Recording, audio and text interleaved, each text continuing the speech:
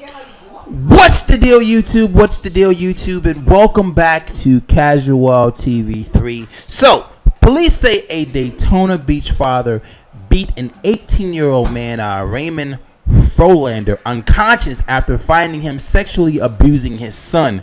Now, if asked if any weapons were involved, the father said, "No, just my foot and my goddamn fist."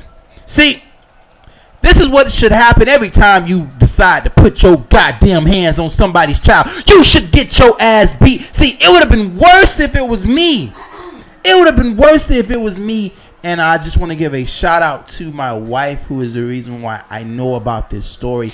But Mr. Raymond Frolander, you need your ass whooped. And I hope you take your ass to jail and get sodomized by Bubba and Raymond and all the rest of the motherfucking prison inmates. God damn it, you stupid bastard, fucking with kids. Now this fucking kid is probably gonna go through his goddamn life not wondering, scared to fucking go outside because he got bastards like you walking around fucking with kids. All of these goddamn grown ass homosexual men out here, and you fucking with a child. You motherfucking bastard. You need your ass whooped. You need your ass whooped.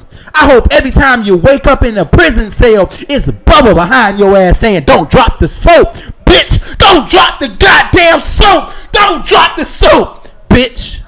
Anyway, I digress. Drop your comments below. Let me know how you feel about Mr. Raymond. I sexually harass your goddamn child, Frolander. You bastard.